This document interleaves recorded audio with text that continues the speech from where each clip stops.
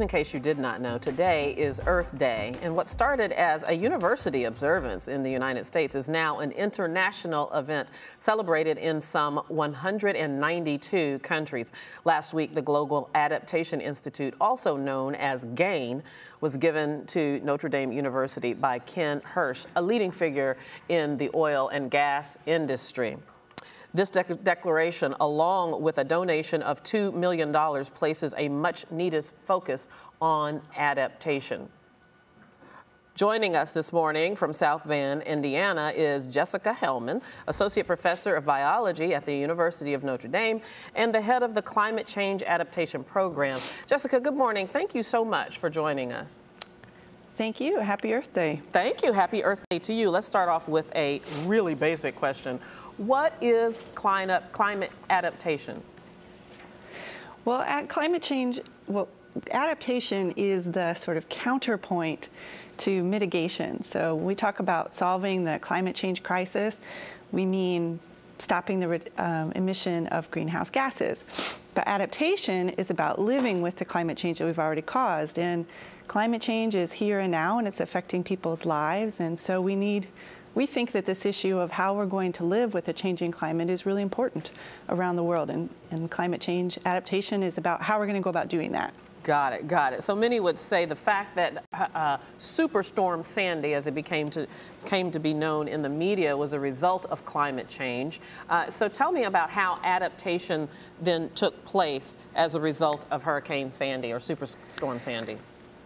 Well, Sandy gave us a crash course in what's necessary in dealing with climate change. Because Sandy was a hurricane, affected coastal communities, affects infrastructure and people who live along the coast. And so now we need to think about what does it mean to live along the coast? Should we be fortifying or retreating from the shorelines? But climate change is not just along the coast, it's everywhere. So climate change adaptation includes things like changing agricultural practices or changing how we live in cities or even changing how we manage nature and ecosystems. Jessica, what is the significance about the GAIN donation to Notre Dame in the first place? What does this mean for the organization? Well, what's really exciting about GAIN, it's already being used by a lot of decision makers, and it takes a whole lot of technical information about the vulnerability to climate change and the ability to adapt and condenses it into in a form that people can easily consume. So we at a university can do research, and now we have this tool that helps us translate that research directly into the hands of people who need it and can make decisions on it. Jessica, there is a large group of people out there who simply do not believe that climate change is even real. They're often referred to as climate change deniers. How then can you speak to climate change when you're dealing with some individuals that simply don't recognize its existence? Well, as a climate scientist, or as a scientist who works with climate change, I know that the scientific literature is pretty overwhelming that climate change is real. But interestingly about adaptation, you can see that we need to adjust to the climate and how the climate is changing, as Sandy and the heat wave of last year in the United States demonstrated. We need to be living with a changing climate regardless of what you might think the source of climate change is.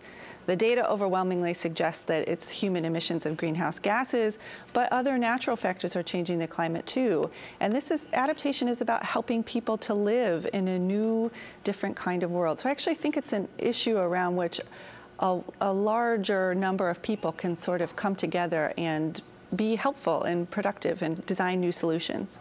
Ken Hirsch has declared that climate denial is over, speaking to the point that Christina just made about so many people still denying the fact that it actually happens. How is it important for someone like him to make that declaration?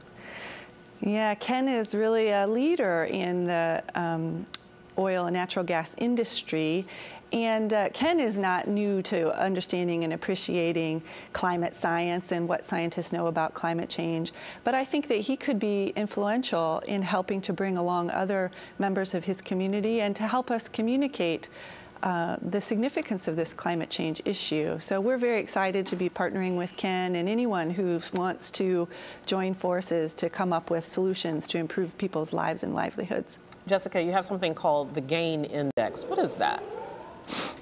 The GAIN index is this sort of main product that has come from the Global Adaptation Institute, the product that will be coming to the University of Notre Dame. And it is a number, it's a measure of two different things. One is how vulnerable is a country, it's a country level index, to climate change, things like storms and droughts. And it also measures how ready a country is to actually deal with climate change. So things like political stability or education level, and then it ranks every country. So each country can see where they stand, and countries can see who's doing well, and countries can see where they need to be making improvement. And this can help decision makers and investors and the public and charities decide who's most in need of assistance in dealing with this climate. And do you know where we stand, the United States, on this index, and what can be done to move us up?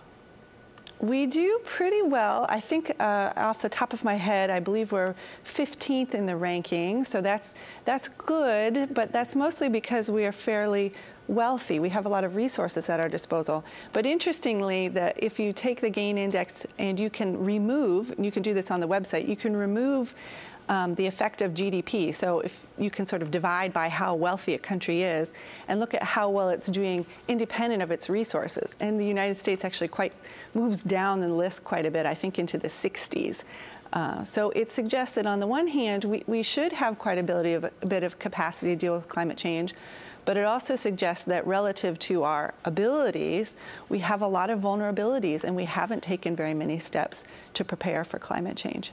As the old folks in my church used to say, may not be where we need to be, but sure not where we used to be, right?